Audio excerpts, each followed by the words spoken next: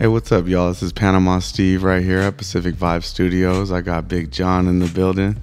It's a pleasure having you here. Appreciate you having me, brother. Man, this guy's got one hell of a story, and he's a life coach and all kinds of things. I would love for you to just introduce yourself and go ahead and tell everybody a little bit about yourself. All right, my name is John Burris. Was raised here in East San Jose. Worked out here for many years. Went to Overfield High School and worked many years for the county. Then moved away for a little while and lost balance, and like I said, worked in the county for a long time as a counselor. So during these times, early times in my 40s, it was pretty challenging times that could have made or break me, During the years of, years 1994, there was a war. There was a war in the community, and that war consisted of a lot of our people got hooked on crack. Cocaine was really abundant in the neighborhood, so a lot of good people got caught into it, including myself. So for years, got caught into that, was doing that for many years, and the turning point for me came about 2004. I'd lost my family, was away from my family, living in Vallejo, smoking crack, cocaine every day, and wanted to kill myself. It got to the point where I took some pills, alcohol, and just ready to call it a day. I remember walking on the pier and just saying, this is it. I'm a failure, I've lost everything, and just ready to lay it down. Next thing I knew, somebody was waking me up, somebody was sticking some tubes. It came to be the paramedic. Somebody saw me laying down on the bench in the Meridian and resuscitated me. So come to find out that I had a major heart attack. So I'm thinking, man, why am I still alive? Why am I still alive? Wow, that's crazy. So that was pretty tragic right there, the fact that I almost didn't live. And I didn't understand why I was still alive because I was so overwhelmed with just shame and guilt, how I let my family down. But 2 weeks later, I get a call from my oldest son, and he says, Mom's just been killed. My wife at the time had just been killed. She had been killed struck by a car. So here I am, with a bad habit, barely overcome killing myself, and now I have 4 kids to raise, 4 grieving kids to raise. At that time, I thought it was the worst thing ever to happen in my life, because I was in really bad shape. But to tell you the truth, in hindsight, it was probably the best thing that happened to me. Because if it wasn't for my kids, I probably wouldn't be here today. And now understanding that there was a reason why I was saved. There was a reason why the Lord didn't take my life that day, because I was meant to be here and raise my kids up, So that was a hard time. So raising the kids up during that time, still had issues, still drinking a lot of alcohol, wasn't taking care of myself. So right around, let's see, I say 19, no, not 19, about 2000, that happened in 2005. So around 2009, had another devastating news. Because I wasn't taking care of myself, went to the doctor, he says, you got prostate cancer, you got diabetes and hypertension. Wow. I'm like, wow, what am I going to do now? So I had to make a decision right then and there to start taking care of myself. And the only way I knew that I could take care of myself was to start exercising. I started exercising. I worked out every day because I didn't really have a place to live, anything like that. And what I understood is the more I exercised and felt better about myself, the better things got. All my health issues disappeared. I'd use that. I have addictive personality, and the same drive that I had in procuring drugs and stuff like that, I utilized it in the gym. And since that time, my life has changed tremendously. I became a better father. I became a better person. I met the woman of my dreams. I became more of a positive influence around people around me. It's just been amazing how things have always been working out for me. Even in the midst of tragedies, things are always working out. So anybody that's out there that's going through times, that's going through struggle, I want you to know that they're there for a reason. Things are not happening to you, but they're happening for you. But you got to find a way to get past that bad feeling. You got to find a way to have a reason to live, to have a reason to persevere. I wouldn't be the person I am today if all those things would not have happened. And I'm so grateful that God saved my life. Wow, that's so crazy. that I can persevere.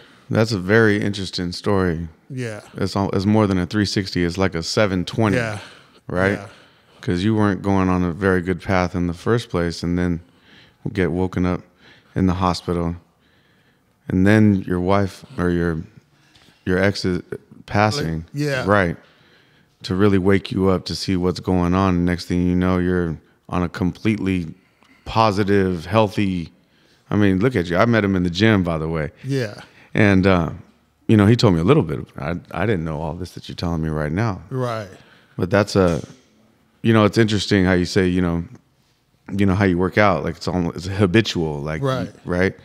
And you're just, you just channeled all your energy into positivity and health, man. I mean, big respect from over here. That's crazy. Appreciate that. Right. And then you're, you know, passing the word on, and, you know, if you can do it, anybody can. Right. No, I'm feeling what you're saying, man. And all these things happened when I was in my 40s. Now, right now I'm 61. So all these things happened when I was in my 40s. Wow. And the energy that I had, the drive that I had to get high every day, I just flipped the switch. I use all that now. Go in there and get your yolks on. Yeah, I can get that on. Right. You know, so I don't need any substances. I mean, recently, it's been about 2 years now, alcohol was taking its effect on me because I drank over 35 years. So had to give that up too. Like 100%? Yeah, 100%. I read one book. It's one book that changed my life. It was by this guy named Alan Carr. It says, The Easy Way to Become a Non-Drinker. And this lady was on the Joe Rogan show. She said, after I read that book, I never drank again. Well, I'm like, hey, that's the book for me. I read that book. I never had the desire to drink again. Really? And the reason being because so many times when we're drinking or dealing with a decision as far as drugs or drinking, we associate so much pain with giving that activity up. How am I going to socialize? How am I going to go to the club? You know, how I'm going to be comfortable around people. Everybody's doing it. But in that book, what it showed me was it was more pain in me drinking than it was pleasure. And I start flipping the switch. I'm like, you know what? It is more pleasure. I can remember things more. I can get up without a hangover. And I'm of the age right now, I don't have to fall to peer pressure. Right. You know, I can be comfortable being in my own skin, you know. And I can be an example. When I got grandkids now, I can be an example for them. You know, so once you flip whatever activity that you're doing, once you start seeing that there's pleasure in not doing something and pain and keep doing something, once you get that flip in your mind, you're automatically avoid, because that's the way the brain works. The mind avoids pain and seeks pleasure. So if you have somebody who's drinking all the time, there's more pain in them to not drink than there is pleasure. Even though there is pain as far as them damaging their health and stuff like that, there's still more pain in them giving up the alcohol or any kind of vice. That's an interesting take. I personally don't drink very often. And I would like to say just to not be socially awkward. So, you know, I drink socially, maybe 3-4 times a year or something. I go to Panama and I drink a little bit. You know? Yeah. But I'm on vacation, right? Yeah, so if we're not celebrating something or if isn't something in particular that, you know, that we're celebrating or, old friends uniting or something like that, or for the most part, you know, not to be a stickler mug because pretty much everybody drinks. Right. But for the most part, I don't like to drink because I know myself kind of like, you know, it like fogs my judgment, you know, and I like to see it. it's almost like a ship sinking. Yeah. And I see the hole and I could do something about it, but I'm just like, fuck it, you know, and that's not cool, you know. So I pretty much stay away from alcohol. That's just my, you know, I like to smoke some herb and stuff, but you know what I mean? I'm not no angel. Right. Here to, you know. But for the most part, alcohol, like, I can see why people do what they do when they drink. You know what I mean? And I ain't trying to knock nobody's thing. You know, No, to each his own, right? No, you got to know who you are. For me, I'm all or nothing. When you see me in the going gym, all I'm the way, there man. all the time. Right. So I'm not drinking beer. I'm not drinking wine. Right. I'm drinking the hard shit. And I'm drinking 5 days a week. Not getting drunk, but I'm drinking all the time. So I classify myself more as a habitual drinker than an alcoholic. So okay, you said the last 2 years you stopped drinking. Mm-hmm. How do you see yourself health-wise as those last 2 years? Oh, man, I'm not bloated. I look at other pictures, always had a pot belly on me, you know. The problems I was having was I used to have, like I said, 35 years of drinking. So my liver would start giving me problems. The dull pain in my right side. Couldn't swallow food because the mucus was going on, inflammation in the mucus. So my esophagus was getting swollen. So once I stopped doing that, everything went away. Interesting. I don't have any bloatness. No more pain. I think the first year was probably the hardest. And it was kind of, not to knock any of the programs as far as AA and stuff, they help a lot of people. But for me, it didn't resonate. Mm-hmm. You know, for me, it just didn't resonate. One of the things was, saying I'm an alcoholic, you know.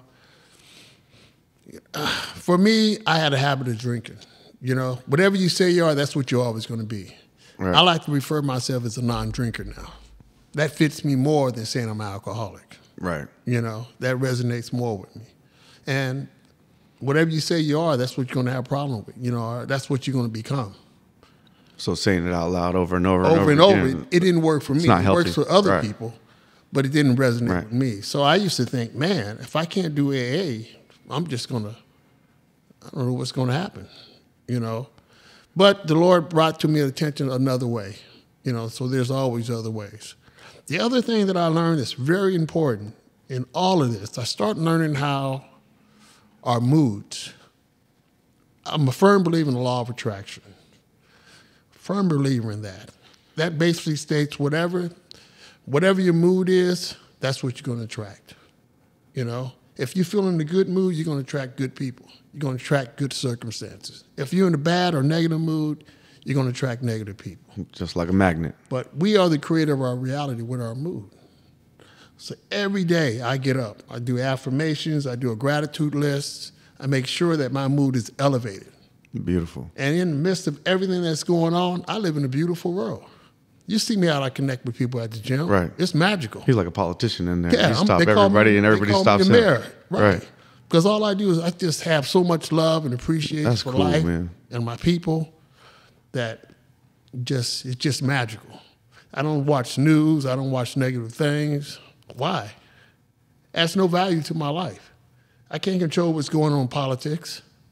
No matter who's president or not, I'm going to have a good life. Yeah, that's cool. You know? That's the way to look at it. Yeah, it's just... You got to make the best of it. So once you understand that you are the creator of your life with your mood, and that's why exercise is so important for me. Because when I exercise, my vibration is high. And then I attract certain things on certain levels. And if I could tell anybody, it's so important to understand how these laws are. You know, things are not happening by coincidence. There's people I used to have in my life that we used to do certain things because we were right there. We were on the same frequency. But now that I don't drink anymore. You ain't on the same frequency. We ain't on the same frequency. Right. Right? And it's cool. You know? So if you're around negative people, check yourself. Because you're on the same frequency. And the other thing is, things are always working out for you. From my story, even in the midst of the most tragic things were working out for me. So when things happen to me, I don't say good or bad. It just is. What am I going to do? And the other thing that I say is like, one of the mantras I say, I'm 100% responsible for whatever happens in my life. Accountability. And it's not I'm at fault or anything like that. But when you break that word down, responsibility, I have the ability to respond to anything that comes. Anything that happens, I have that ability to respond to anything. I don't get into the blame factor. Oh, such and such did me wrong, stole money. All right, such and such happened. Okay, cool. You allowed that. I allowed that. If there's a problem and I'm there, I'm a part of the problem. So what am I going to do about it? Blame somebody else for it, be a victim, or respond in the proper way and be a victor? One of two ways. So, yeah. That's cool, man. I mean, yeah, you have to look at everything from a positive perspective, or else, you know, if you look at it negative, then all the negativity is just going to pull right to you like a magnet. So, no, I'm with you 1,000% on that one. And every time that you create something that you don't want, on the other end of that, you created something that you do want.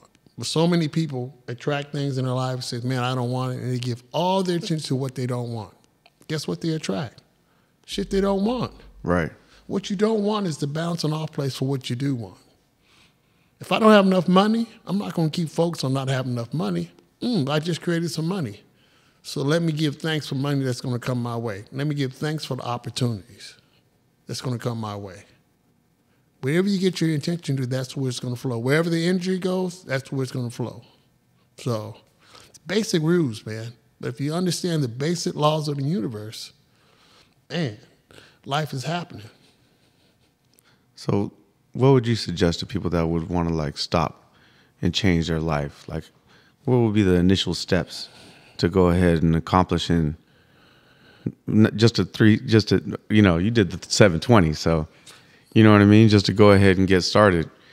Like, what would you suggest? You don't have to have a tragedy or something happen to you, to do what you're doing. Right. The major thing when I'm talking to people right now is, I have groups and stuff, start being grateful for what you have. I have groups right now, and every day we have a group thread, and we put what we're grateful for. Every day. And that because we have a group thread, everybody checks in. And when you start doing that, you stop focusing on what you don't have. You realize the blessings that you do have. You know, you start, again, raising that frequency up. It's interesting. My friend, I hadn't seen in 30 years. I just went to Hawaii recently. And he had me do, we're good friends. And we, looking out for each other. He said, write down your goals and write down on another piece of paper where you got what you're grateful for. He said, read that out every morning, what you're talking about, the affirmations and stuff. Right. So I've heard about, and I know what it is, right? But I just recently did this just obviously for my own benefit. But it is a trip, to really go over it and really do it, like really live it. So I've been doing it like for the last week. Right. And it's interesting that you're bringing it up right now, and it's a real thing. Oh yeah. You go ahead and put it out in the atmosphere. And you're pushing behind it, and every day you're waking up with it.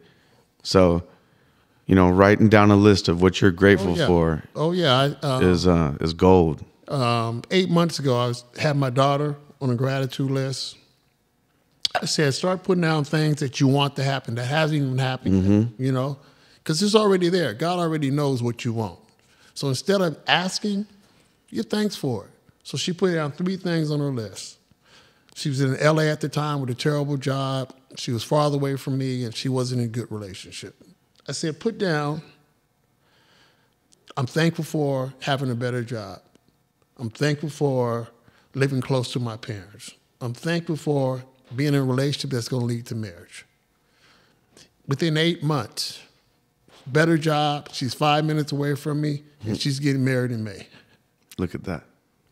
She manifested that.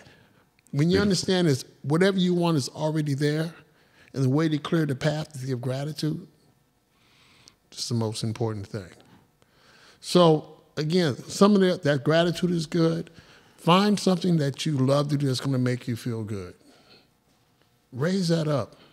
Whether you like to do art, whether you like to do music, working out, find something that's going to make you feel good. Right. Because in feeling good, you clear the path for great things to come. Everything's responding to your mood. Don't give your attention to the negative things in life. Give your attention to positive things. Just let it roll off your back, right? Just roll it off. There's a reason and there's a season. And everything is temporary. The bad is just a bouncing off spot for something good to happen, no matter what. And the other thing that's so important is when you do some habits create or break you. Good habits create you, bad habits break you.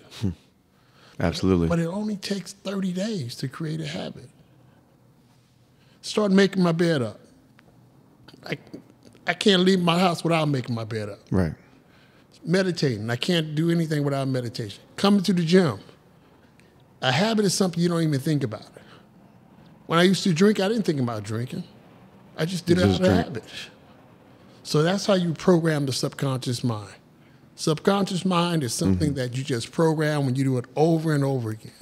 And then it takes over from there. Yeah, my boy out in Hawaii was just talking to me about the subconscious and conscious mind. Yep. 80-20. The conscious mind is so small. It's all about the subconscious mind.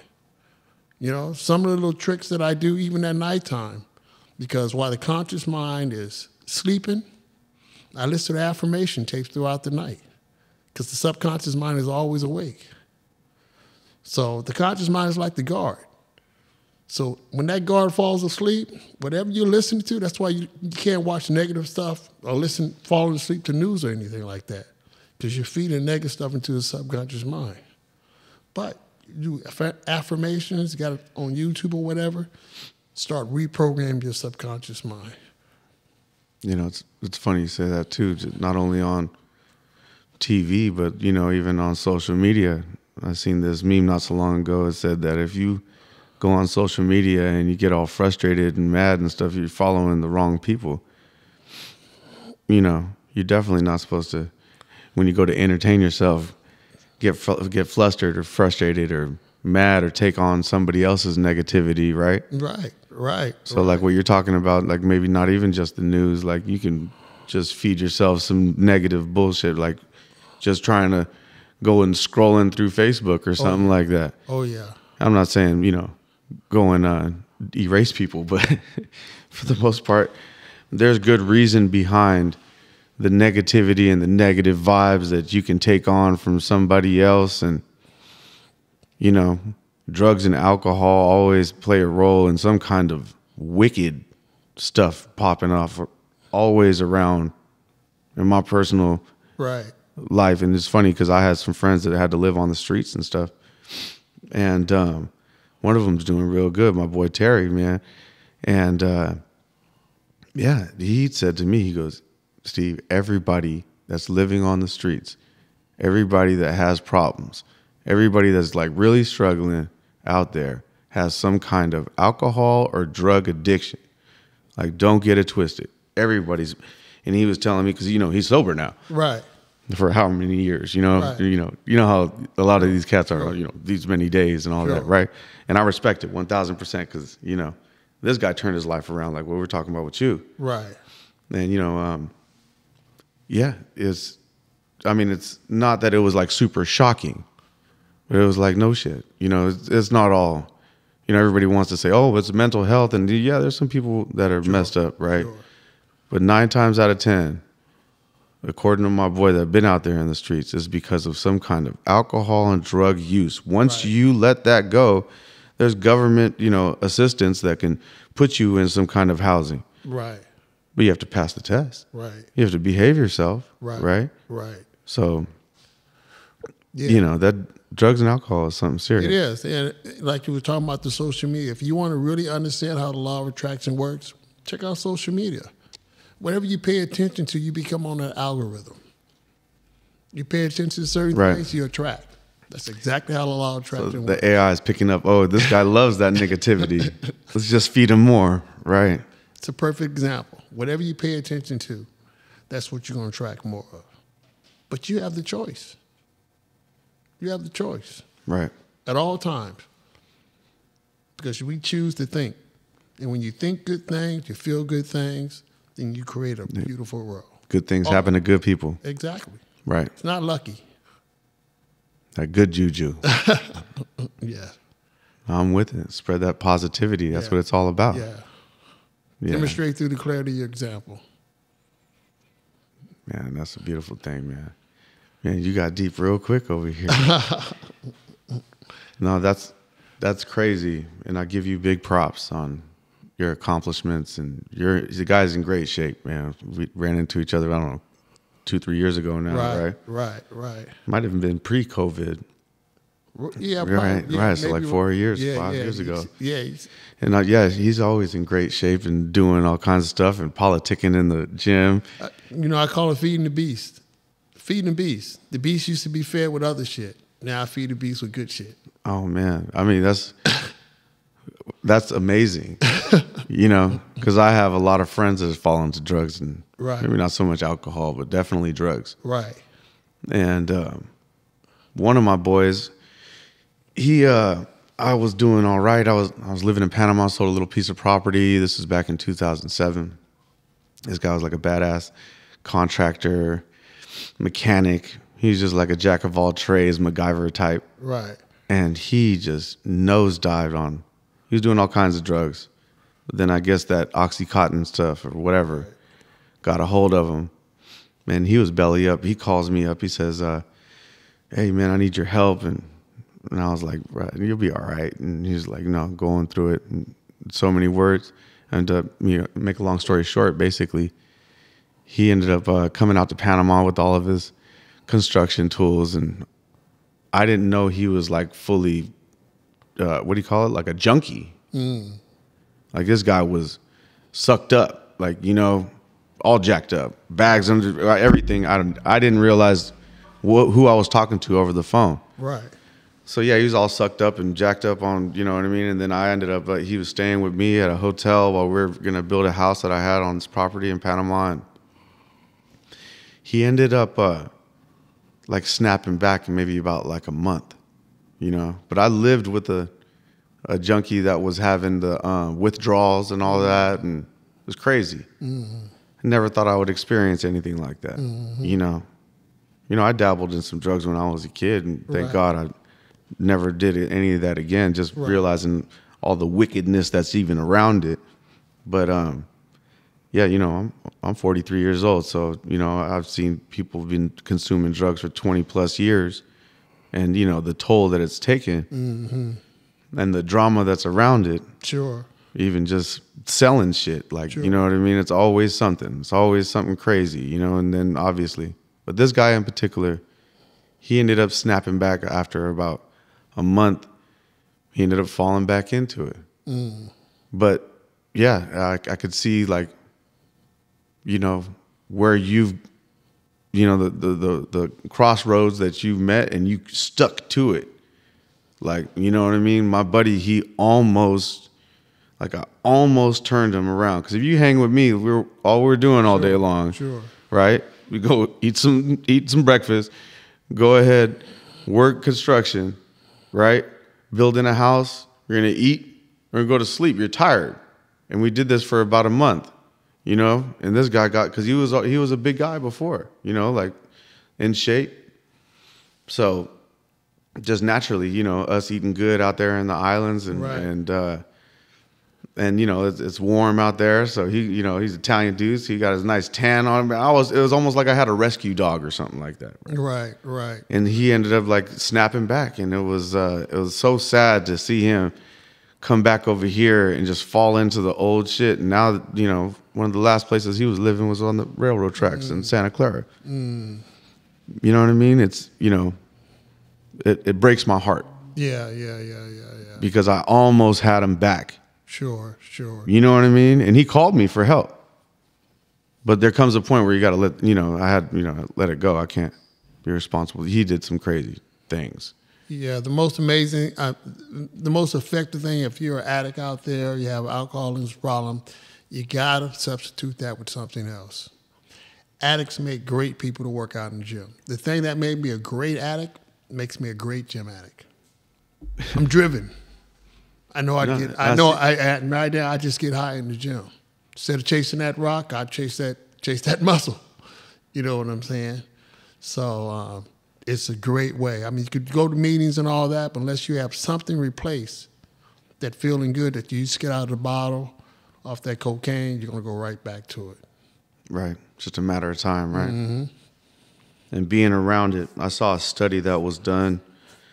Some Mexican doctor did a study and like had somebody in a CAT scan watching their brain activity go crazy when they were just putting images of coke in front of people, the ex-coke addicts and current and people that hadn't touched it in years, in 20 years, and just to watch somebody chopping up lines like activated their brain, and there was just off the charts. And this is somebody that's been, 20 years sober.